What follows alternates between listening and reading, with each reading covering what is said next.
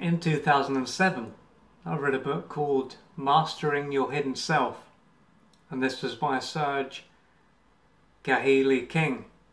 And recently I've started reading another book by the same author, although this time he's missed out one of his names, and as you can see this is an old book, but it is a book that's full of great information. And there was a part of the book that I thought would be good to talk about, and in this part of the book it is called,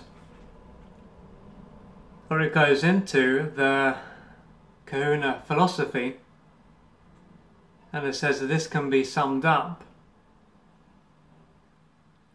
in 4 statements. And the first one is called Eek or Ike, and that is, you create your own reality. And it says, this means that your personal experience of reality, every part of it, you create it through your beliefs, expectations, attitudes, desires, fears, judgments, interpretations, feelings, intentions, and consistent or persistent thoughts. The second one, which is called Makia or Makia, however you say it, is you get what you concentrate on.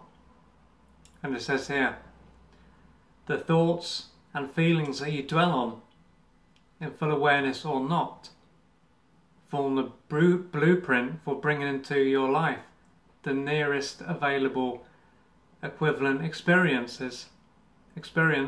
to those same thoughts and feelings.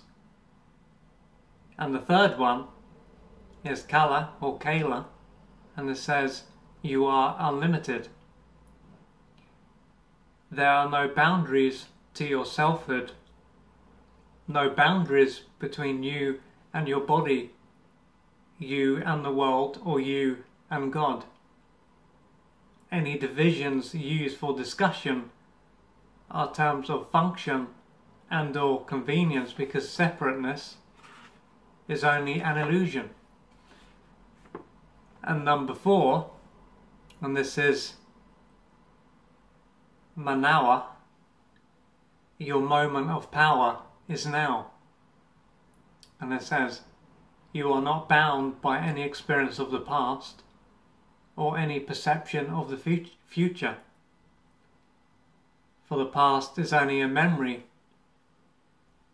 and the future is a mere possibility. You have the power in the present moment to change limiting beliefs and consciously plant seeds for a future of your choosing. As you change your mind, you change your experience. And then it basically says after this that these ideas are not unique to the Kahunas. And I think that if anyone has been into self-development for quite some time, they will have heard of the law of attraction,